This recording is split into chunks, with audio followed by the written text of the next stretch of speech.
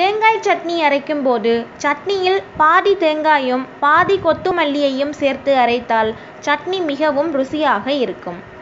அவரைக்காய் பொரியல், கத்தரிக்காய் பொரியல், வெண்டைக்காய் பொரியல் செய்யும்போது பச்சையாக சிறிதளவு சீரகப் பொடியை தூவி இறக்கினால் பொரியல் நல்ல மணமாக இருக்கும். மழை குளிர்காலங்களில் வடகம் நமத்துப் போய் நன்றாக பொரியாது. எனவே முதலில் வெறும் வாணலியை அடுப்பில் வைத்து சூடேற்றி அதில் வடகத்தை போட்டு சற்று புரட்டி எடுத்துவிட்டு பின்பு எண்ணெயில் பொரித்தால் நன்றாக பொரியும். உளுந்து வடை மாவு நீர்த்து போய்விட்டால் சிறிதளவு அவலை மாவுடன் சேர்த்து கலந்து வடை தட்டினால் வடை மிகவும் சுவையாகவும் மிருதுவாகவும் இருக்கும். வெங்காய ஊத்தப்பம் செய்யும்போது தோசை இருபுறமும் வெந்து இருந்தால்தான் சுவையாக இருக்கும்.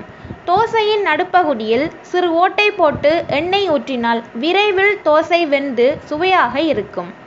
சிறிதளவு வெந்தயத்தை வறுத்து சாம்பாருடன் சேர்த்தால் சாம்பார் நல்ல சுவையாகவும் வாசனையாகவும் இருக்கும்.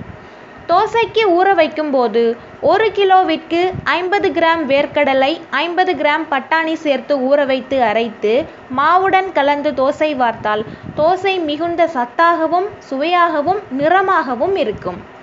டீ தூள் வைத்திருக்கும் பாட்டிலில் ஏலக்காய் தோல்களை போட்டு வைத்திருந்தால் டீ ஏலக்காய் மணத்தோடு சுவையாக இருக்கும். மேலும் இது போன்ற சமையல் டிப்ஸ்களை தெரிஞ்சுக்க சேனலை சப்ஸ்கிரைப் பண்ணுங்க. நன்றி.